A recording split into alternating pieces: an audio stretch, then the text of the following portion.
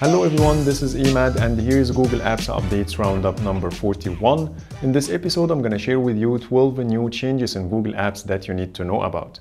Before starting, let me remind you to subscribe to the channel if you are interested in this type of videos to get notified about my upcoming episodes.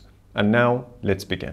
I will start with YouTube. And the first change is in the full screen view. Now we have much more controls to choose from. We have the like and dislike. We can open the comments section from within the full screen view. You can also add the video to your watch later playlist, or you can also tap and hold on the same button like this, and it will automatically show you the available playlists you have, so you can choose the one you want.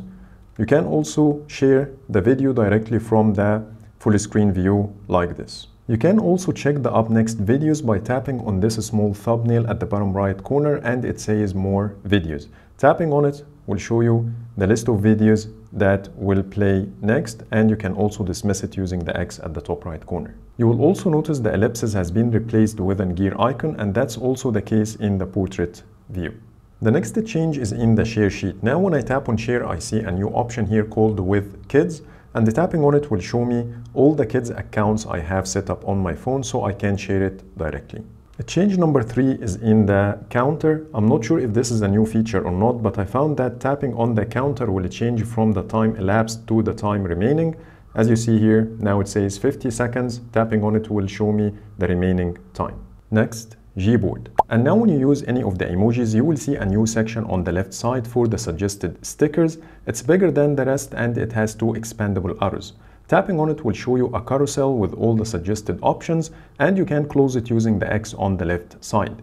You can also use it to mix multiple emojis and get the emoji kitchen stickers. I also found the number of suggested emojis is bigger. So for example, when I use this one, I'm getting 4 different options instead of 2 or 3 like before.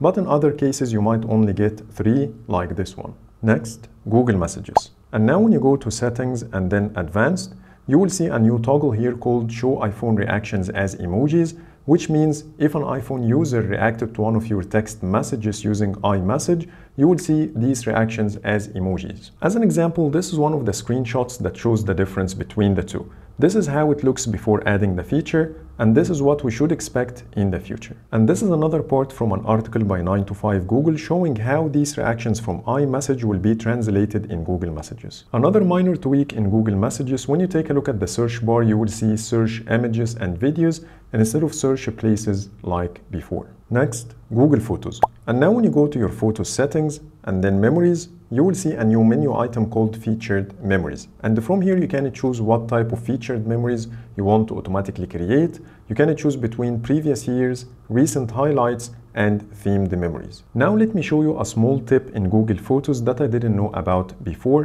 which is the ability to search for photos using emojis. So for example, when I put a dog emoji and then hit the search key, I'm getting the photos of dogs in my gallery. So you can use whatever type of emoji you want and it will try to get you related photos. So for example, when I use the beach emoji, here are the beach photos I have. So instead of typing the whole word, you can just put an emoji and hit search. Next, Google Chrome. And the first change is under the home page. This is a screenshot I took earlier and it shows a new section here called Continue Browsing that includes the last web page I was checking. Tapping on this chip will take me immediately to this web page. This new Continue Browsing section only appears when you stop using Chrome for a while and then open a new tab. But once you open the page under this section, it will disappear and then it will come back again once the same scenario happens. Chrome on desktop also got a new share button that includes a lot of useful shortcuts under the same menu, like the ability to copy the link, send to your devices, QR code, cast, save page as, in addition to quickly share the link on social media like Facebook, WhatsApp, Twitter, and LinkedIn. So that's pretty much it for today. Those are the 12 new changes I wanted to share with you. Please let me know in the comments if you got your hands on any new feature that I missed in this episode. Thank you so much for watching and see you in the next video.